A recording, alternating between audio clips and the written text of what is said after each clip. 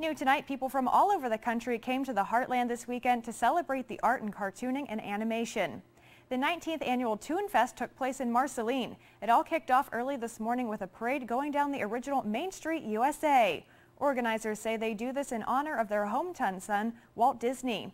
He spent most of his childhood in Northeast Missouri.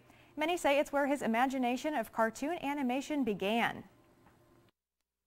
Toonfest means a lot to Marceline. It means a time for the community to come together and celebrate someone who resided in the city for a short period of time and went on for big, great things and always remembered Marceline in his heart.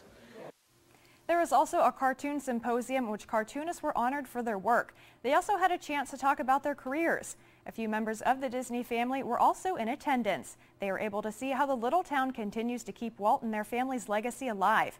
KTVO's Vanessa Alonso will tell us that story Thursday night on KTVO News at 10.